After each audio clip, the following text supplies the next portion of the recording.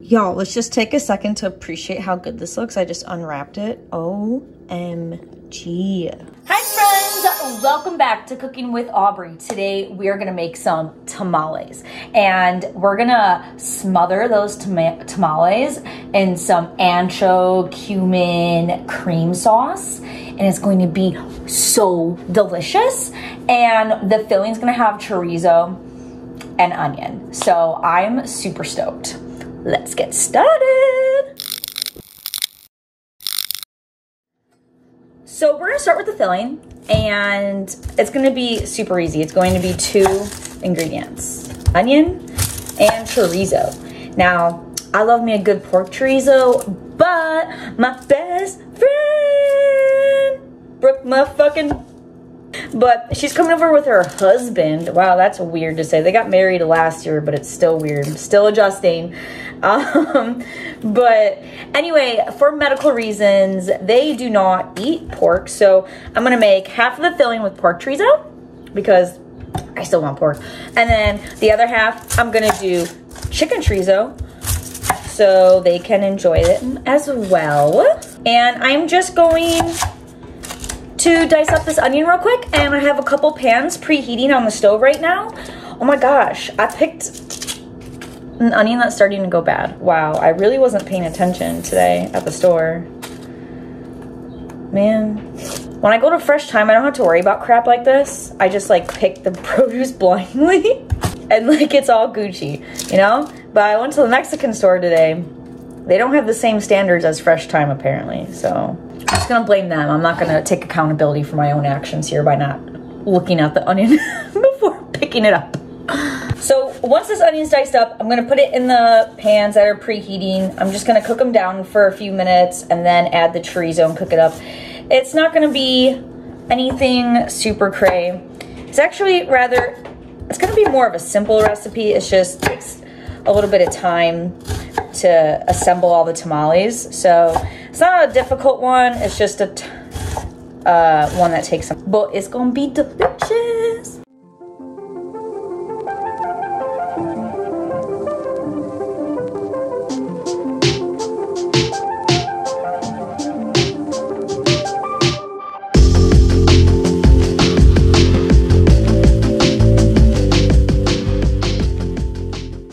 So I've got the pans preheating here, so I know on camera you can only see 1 pan, but I've got 2 for both the pork and chicken chorizo.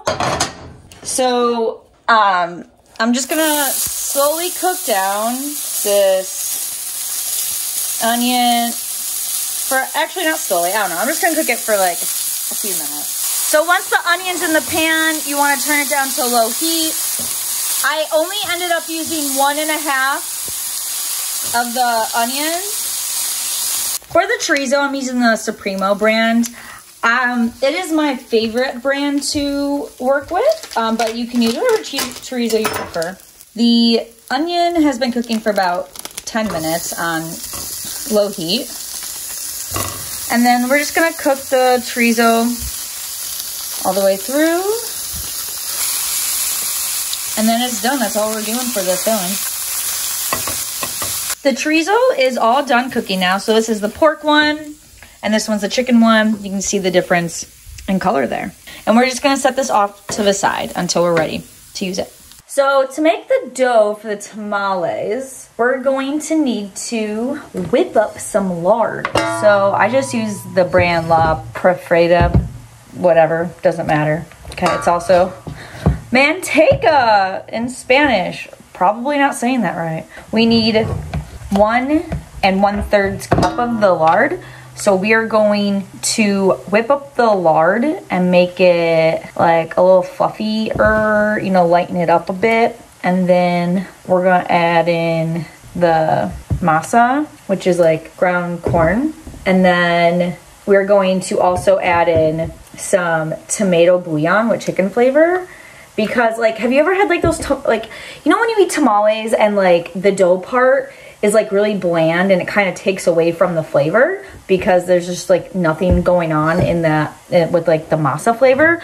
So I don't want that for my tamales. I have higher expectations for my tamales. So I am going to flavor the damn dough properly. So now we've got the lard in here, so in the mixer, my KitchenAid, so you can use a hand mixer if you don't have a KitchenAid, that's fine. So I'm just going to whip it up until it gets like fluffier.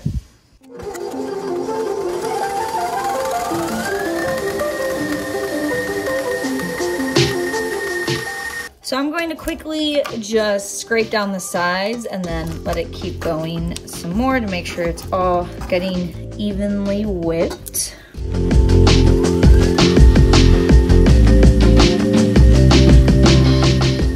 So this is what you want it to look like. It's lighter now, like I can feel it as I'm scraping it, like it's not like as thick. So that's what we're looking for here, just gets it a little bit fluffier. And now we can add the rest. So for the masa here, I have maseca.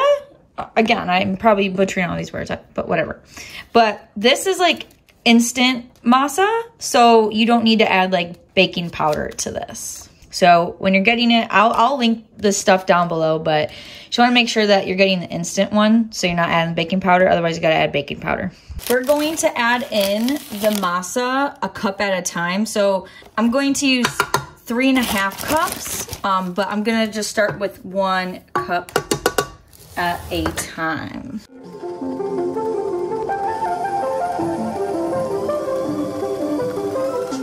Okay, so now I'm going to scrape this down and add in another cup of the masa.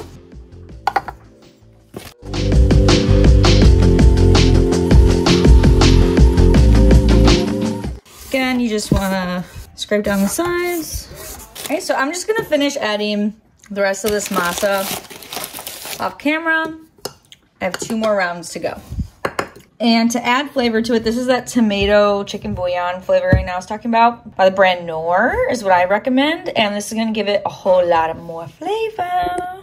Like if you were to taste this dough right now, it'd be pretty bland. So I'm gonna add in a half of a, or a 3/4 of a quarter cup. We'll see how that goes.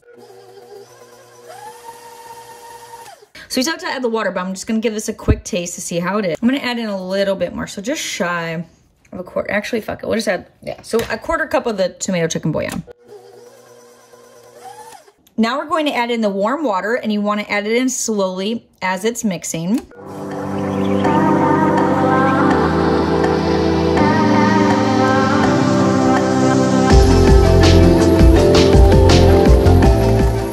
Okay, so now,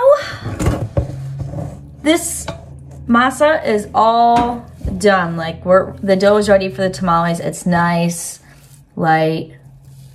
Can you hear that? It's just nice and light and soft and fluffy. That's exactly what we want, okay? Now this is a tamale pot.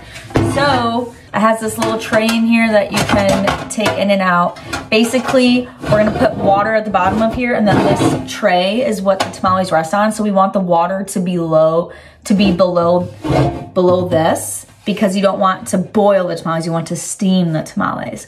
So you gotta put your water in before you put your tamales in there. I'm going to assemble them and line them up in here as I'm assembling them. And I'm gonna show y'all what we're doing with it. If you don't have a tamale pot, that's totally okay. Before I had a tamale pot, what I would do is I would just take like a big pot that you used to like boil pasta in, and then I put my strainer, like my metal strainer. Basically, let's pretend this is the pot. I put the strainer in there like this, and then just do it like that, and it also works. So I mean, I'm sure you can Google ways to jerry-rig a freaking steamer at home, but yeah. But this was really inexpensive. I think this cost me like 20 bucks. I'm running out of space on my countertop here. This right here are the, I can't lift it up because it's full of water. These are the corn husks. So you want to soak the corn husks in water prior to using them, and it makes them nice and soft and pliable. Otherwise they're gonna break on you when you're trying to like assemble the tamales. He's been soaking in water for like 1.5 hours, 2 hours. It should be longer, it should be like 3 hours. You can even do it like overnight, but whatever, it's fine. It's not that big of a deal. They're just not as pliable. All right, so now I'm gonna show you how we assemble everything. Oh, and we're putting cheese in. I forgot to tell y'all, we're putting cheese in the tamales. We're gonna put Mexican 2 cheese. It's a chihuahua and oaxaca cheese. I mean, you can use whatever cheese you want. Like, I chose this cheese because it's really nice, like rich and creamy. So like, that's what I wanted. I didn't want like a sharp cheddar. So, but I mean, honestly, cheese is cheese. We all love cheese, except blue cheese. I don't love blue cheese. Don't put blue cheese in this. Ew, that'd be so gross. Anyway, yeah, use whatever cheese you want. So first you want to start with your husk. Now, if your husk isn't wide enough, you can add another husk. You can make your tamales as small or as big as you want. So we're gonna start with the chunk of the masa and just spread it out. You just want like a 1/4 inch. You don't want to get too close to the edge. However thick that is, I don't know. So you just want to, you know, spread it out. So this would be like, kind of like a smaller-ish tamale. You know what I'm saying? And then, it doesn't gotta be perfect. And then you're just gonna take your filling of the chorizo and the onion. And then you're gonna take some of your cheese, put it in there, like that. And then you're just gonna fold it over, right? I always pinch like the tips a little bit, kind of seal it. I don't know if that really does anything, but I just do that. And then you just line them up in your tamale pot. City of mine, how I love the city of mine. It never gets me down. City of mine, how I love the city of mine. So now I'm done assembling all the tamales. So I just put this foil here in the middle to divide so I know which side is the chicken and which side is the pork. And we're gonna steam these for 45 minutes or until they're done. You know it's done when the masa here pulls away. So right now it's stuck because we just did it, but when it pulls away, you know it's done. If you are enjoying this video, please like, comment, subscribe, follow this channel. It would mean a lot to me because it means I'm not talking to the wall and y'all are out there actually enjoying these videos. So, but if you're not enjoying the videos, please don't comment. Thanks, bye. For the sauce, we're going to revive like these chilies. So these are ancho chilies and these are guajillo chilies. So we're just gonna like bring them back to life, like resuscitate them. Super easy. All we're gonna do is cook them, like simmer them in water until like they're nice and soft again. So I'm just gonna use like 2/3 of like each of these packages. So 1, 2, 3, 4 ancho chilies. And then what we're gonna do after like they're all like brought back to life and stuff, we're going to puree them in the blender. And we're gonna use a little bit of the water that they're going to, you know, revive in. So we're gonna blend it up with that same water they're gonna cook in because it's gonna have all that flavor is going to be extracted from these. So we're gonna blend it all up and that's where it's gonna be like the base of our sauce. 1, 2, actually, you know what? It'll be better if we seed these now before they cook because it's easier. So I'm just gonna count these out first. So 1, 2, 3, 4, 5, 10. 10 of the guajillo chilies.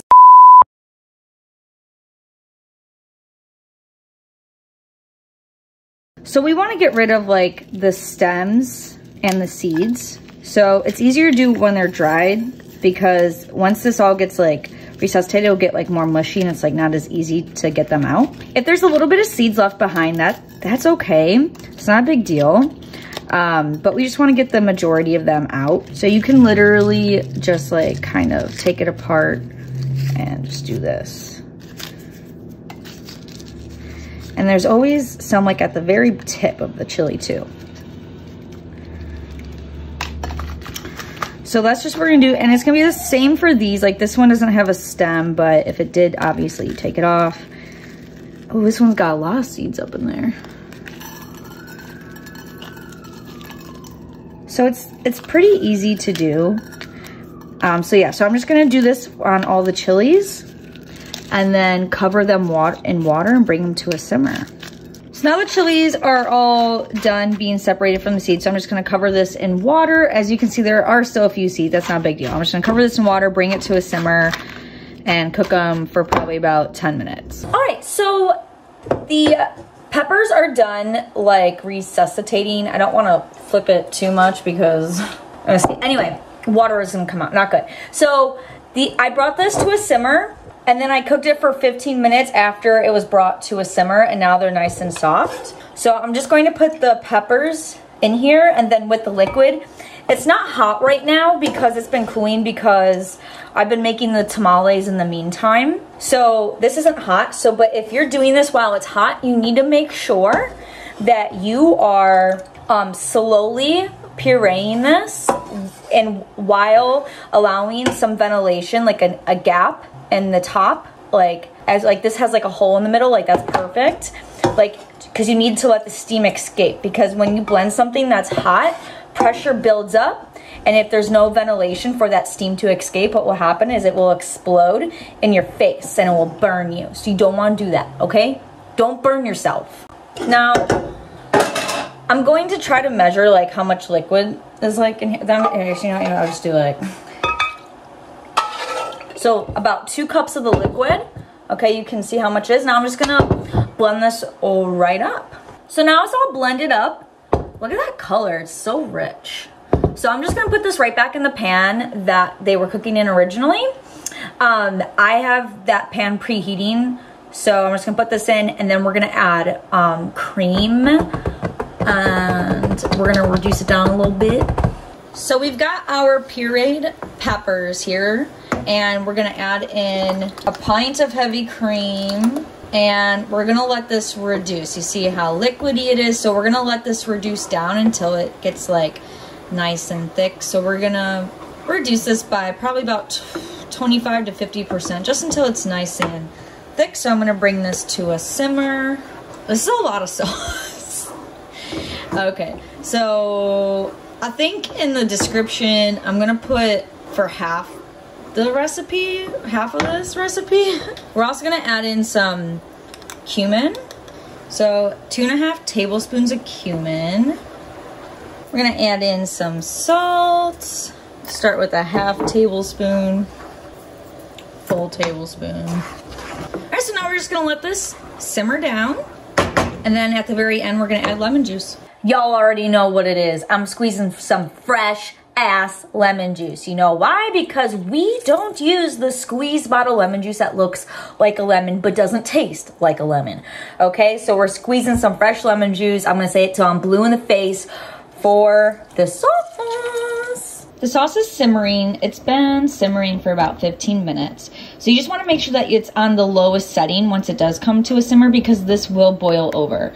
So you just want to be careful. The sauce has been simmering for about 25 minutes. I've just been stirring it occasionally. You can see it's thickened up now. I mean, this could even go thicker if you wanted it to. Like, but for me, like, this is Gucci. But if you want it thicker, just let it reduce down like longer. And we're gonna do some lemon juice, that fresh lemon juice. I'm gonna start with 1.5 tablespoons. And go from there. So this is good. It's all done. And this looks like this is gonna be so delicious, guys. So delicious. So it's been 45 minutes. The masa is like almost coming off easy, but still sticking like a little bit. So I'm gonna leave it in for like another 10 minutes. All right, so it's been another 10 minutes. Oh, that's cheese right there. The masa's coming off easy, so it's done now. Y'all, let's just take a second to appreciate how good this looks. I just unwrapped it. OMG. Hey y'all, future Aubrey is here. So I'm actually editing this video right now, and I realized I forgot to tell you that I'm going on vacation. So like, I don't know when like the next upload's gonna be. I am filming an episode while I'm on vacation. Brooke and I were going, super excited. We're going to a few places, and I'll probably also do like a little mini compilation video of like little fun bits of maybe a couple minutes long. I don't know. Do you guys want to see something like that? If not, I don't have to do that. Less editing for me.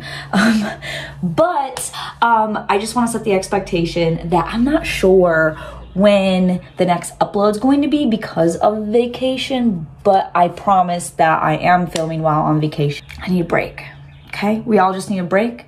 This is my time for a break. I haven't been on vacation in over a year, and Aubrey just needs to mentally check the fuck out, you know what I mean? Because I'm going fucking crazy. See my shirt? Nope, not today. It's been like, nope, not this fucking month. All right, so now we're gonna try it, but now Brooke is here. Hey. My best friend, she's camera shy. She had to go check her face for you guys. So I just gotta, wait, let's get you a tamale too. Let's both react. Okay. So the chicken one's for her. So this is perfect. All right, I'm gonna set up her plate. All right, so she's got the chicken one. I've got the pork one. And we're gonna see how it is. Oh my God.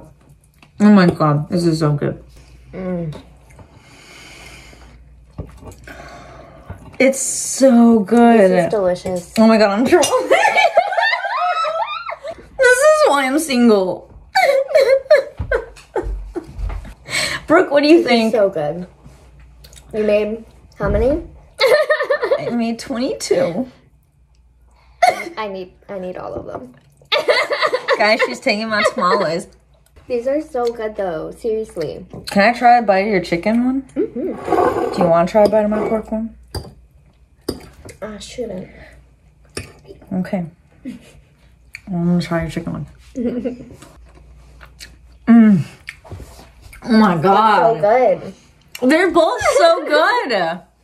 Guys, okay, you can't go wrong with this. These tamales, like, you need them in your life. All right? Yeah.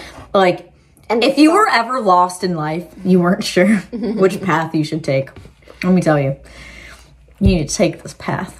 Because it's going to be the best goddamn path you ever chose.